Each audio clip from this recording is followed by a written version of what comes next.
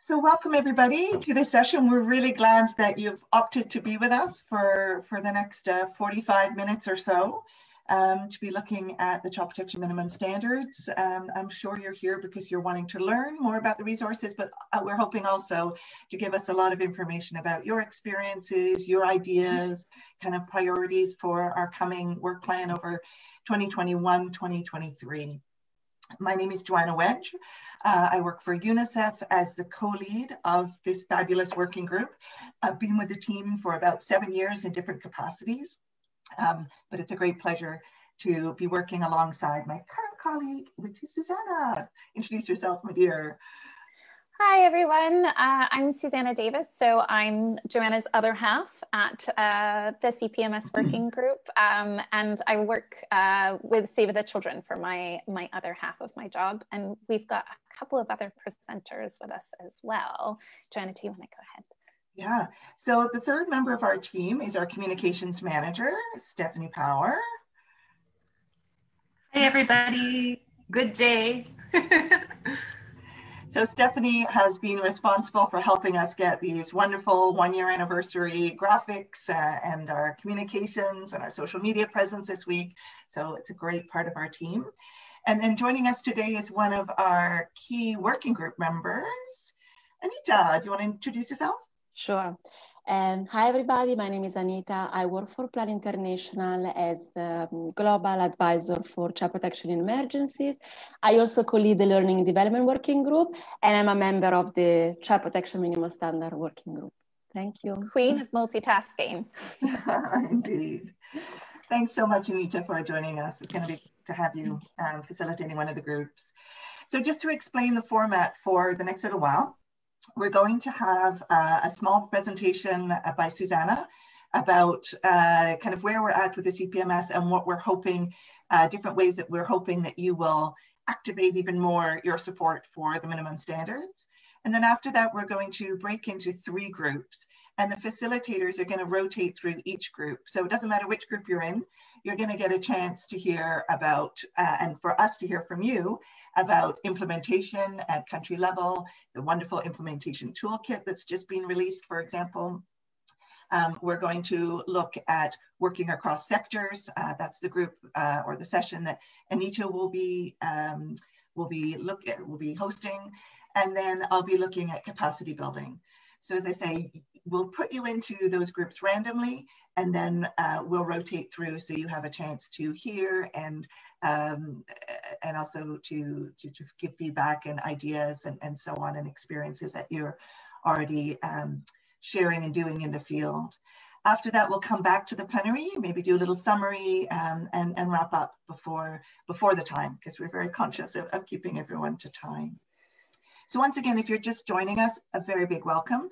Please put your name and your agency, your location in the chat box, and we'll get started now with some of the content of the session. Susanna. Thanks a lot, Joanna. And just a second welcome to everybody. And thanks so much for choosing us. I think we had lots of really good competition from our other colleagues at the Alliance.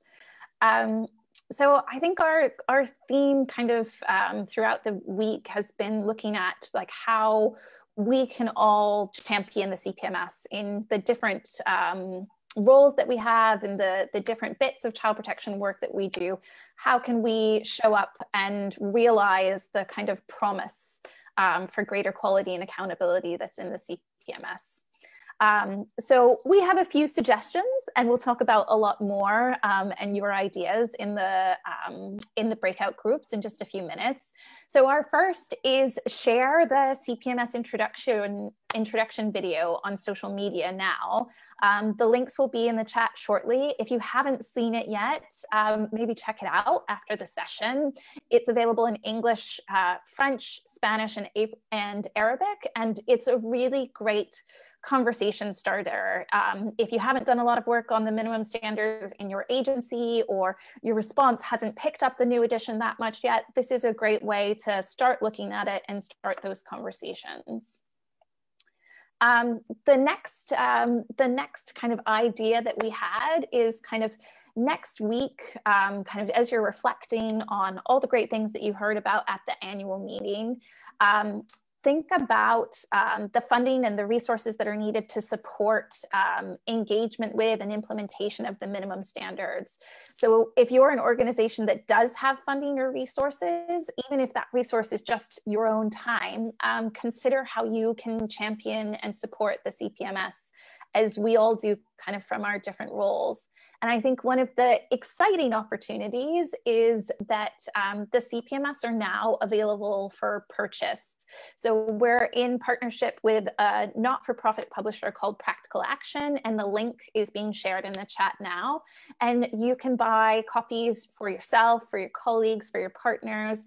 And it's a really great and tangible way to give back to frontline workers and local actors who might not be able to afford copies, because we get, as the CPMS working group, we get £2 back for every copy that you buy, and we reinvest that in providing free or reduced copies, free or reduced price copies to frontline workers and national actors. And our kind of fourth suggestion was look at how you can support country level implementation and also institutionalize the CPMS in your organization. One of our breakout groups shortly will be talking about country level implementation and the new implementation toolkit you see. And that's something that we're really eager to carry forward with a variety of actors. And so our last suggestion is, you know, we're in the season, if you're directly in a humanitarian response right now, it's HRP season for many organizations and actors kind of throughout our field. It's a time of year where we're developing new proposals and grants for the new year. Consider including activities to promote and implement the CPMS in those proposals and grants. You can kind of look at some of the key activities that are listed in the implementation toolkit. You can get ideas from the discussions that you'll have with us today. But think about how in 2021 you can make the standards more real in the work that you do and in the role that you play. So those are our ideas, our suggestions for how you can champion the CPMS and make it real. And in just a moment, we're gonna separate out into the breakout groups where you can ask more questions and share your ideas. So I'll hand over to Joanna to explain that really quickly. Super, thanks Susanna. And as you can see, there's lots of ideas we have for you and asks that we have for you in terms of taking action over the next weeks and months. But we are, as Susanna said, eager to hear about what you need from us, what support, what questions you still have. So that's what the next exercise is going to be. As I mentioned, if you're just joining us now, welcome. We're going to break out into 3 groups randomly, and you're going to stay in that group for the next half an hour or so. And the 3 facilitators, myself, Susanna, and Anita, will be rotating through every 9 or 10 minutes to tell you a little bit about what we've been doing and what we have planned, but also very much to hear from you about what you've been doing and what you would like us to plan to do.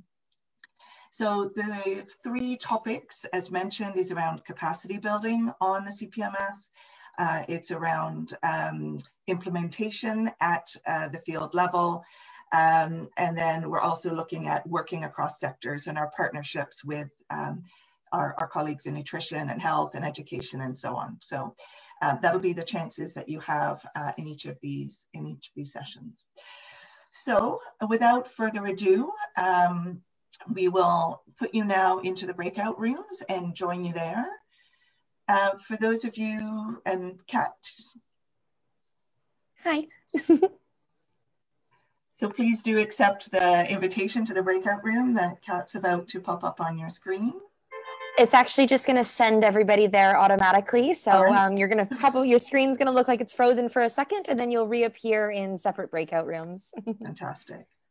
Great. I will send you all now. Thank you so much.